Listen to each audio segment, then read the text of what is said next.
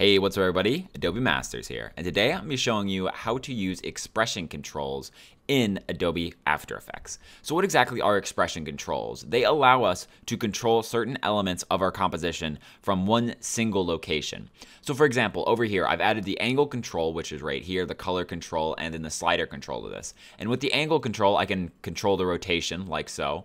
With the color, I can control the tint of the object, like so.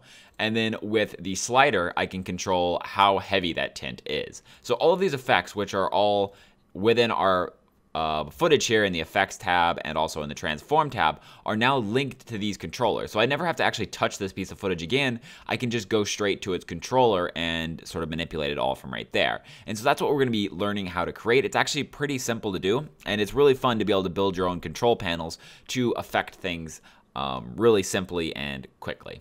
So let's go ahead and get started by just deleting everything out of our composition right here. And I'm going to go ahead and drag in some new text right here. We'll type in, this is some new text. Simple and to the point, like so. And then now what I'm going to do is I want to create myself a null object. So I can go up to layer, new, and then null, or I can right click in the empty space and go new, null as well. So I'm just going to create myself a null object right here, null2. We can name it something different. Let's give it like a control panel, like so.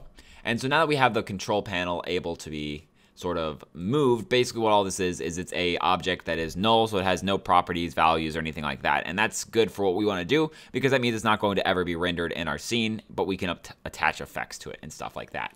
So what I want to do is I want to be able to control the size of this text as well as the color and the animation of the text. And let's go ahead and just do something really quick. Let's grab the anchor and let's put it in the center right here.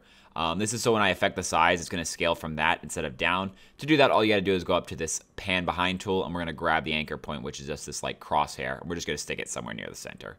This, like I said, just going to help us a little bit later on. Anyway, let's get back to it. So the first thing I want to do is I want to be able to control the color of this text. Now you'll notice inside of the text here, there isn't actually like a place that I can grab the color from. So what I'm going to do is I'm going to go into my effects over here, and I'm going to look for an effect called tint.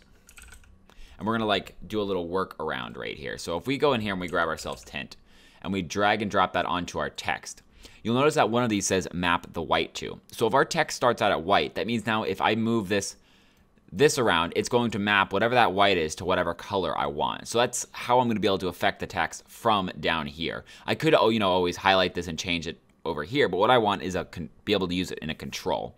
So what we're going to do is we're going to add the tint, and then I'll explain why that's important a little bit more in just a second. So we've added the tint to this, and now we're going to go over here and we're going to look for those effect or expression controls.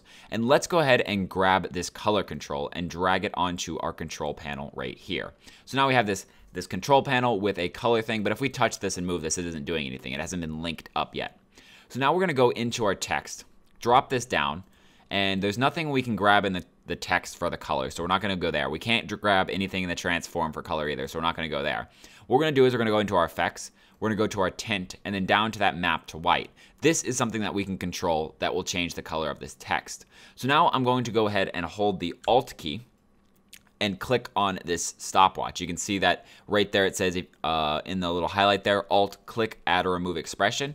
Once we click that, it's going to add this expression over here. And if you know JavaScript and sort of know how to code in After Effects, you can put your code right here. But we're not going to be doing any of that in these tutorials. What we're going to just be using is the whip tool here. I believe this one is still called, the expression pick whip. We're going to grab this, and we're going to move this map to white up. So let's go ahead and select our control panel so we can see the control color. Grab the pick whip right here and drop it on this color. And what we basically did there is we told it, and it's just putting this in here for us, is putting the code in there for us. It's saying that whatever this color is changed to, change this color to that as well. And so now whenever I change the color, it's going to change the color of the text as well. And I can change it to any color I want. And now I have control over it. And you see whenever I stop moving here, it updates down here. So we've just linked these two elements together. And now I never have to touch the tint effect down here again. It's now in my control panel, and I can just sort of basically do whatever I want with it. And then the next thing we want to control is we want to control the ability to maybe like the size, the transform of this. So what we're going to do is we are going to grab ourselves let's go with a slider control right here. And we're going to put the slider control right into here. And then now let's go down and back into our text, and let's look for something that might affect the size here. So we have a scale right here, and that sounds like something that would affect the size. And we have this slider control up here. I'm going to lock this into place so it doesn't keep disappearing. If you click the lock button now, you'll see that it always stays there. So we're going to lock this into place. And you'll see that now I have a slider here, and this is sort of a slider right here as well.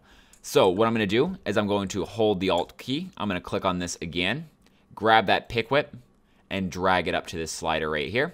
And now whatever I control, the size will go with it. So you can see that it's just like the percentage here. It's 54%. If I go up to 215, it goes to 215%. If I go into the negatives, it goes into the negatives. So now this controls our size, our scale right here as well. And then the final thing I want to do is I want to be able to control some of the motion in here. So to do that, what I can do is I can go ahead and grab a 3D point control here. And then I can go down into the transform just like we've been doing. And we're going to go to the position right here. We're going to hold the Alt key. And we're going to pick whip that up to the 3D point up here as well. And now you'll see that whenever I move this stuff around, it's going to go ahead and move the position around as well. So now from this control panel, now we can sort of not touch this anymore. From this control panel up here, we have the ability to change where the text moves. We have the ability to change its scale, and we have the ability to change its color. So we can actually create an animation without ever touching the text tool again because it's all linked through these expression controls. So now let's go to the side here. Let's say that we want it to start from maybe right down here. So we're going to go here. Let's turn on the animation keyframes for all of these. Move forward. Let's make the size here go to 0. And then move forward maybe 15 or so frames. Just moving over like that. Oh, that's a lot more than 15. Maybe we're like right there. Bring this back up to 100. And then move this to the right over like so. And let's change its color while it does that as well. Let's go to maybe like red. And now you'll see that we have created this animation without ever touching the text tool because we're using our expression tools. And you can, this is, just the very basics of the expression tools. There's a couple other things in here like a checkbox where whenever you check it, it'll check something down here and move stuff around. It actually, whenever you have it selected, you can kind of see that some of the more options pop up down here. But you have a lot of options whenever you affect this sort of stuff, and you have the ability to build, like I said, these control panels to affect like maybe the size, the shape, the style of your animations throughout it, so you don't have to keep going and finding every single, this could affect multiple different ones at the same time. So this could be the 3D point on one object, while this is the size on another object, and this is the color on a third object. So instead of having to go to each one of those and animate them independently, we bring them all into a control panel with our expression controls, and we can just do whatever we want to them up here without having to go back down in the timeline. But that is basically it on expression controls. That's the basics of it. It's a really fun thing to do, really, really neat, and sort of just allows you to keep editing faster and to make your life easier. Thanks everyone for joining me. If you have any questions or comments, go ahead and leave them in the comment section below. If you want to see more videos similar to this one, go ahead and hit that subscribe button. I make a video every other day on Adobe related content. And until next time, guys, see ya.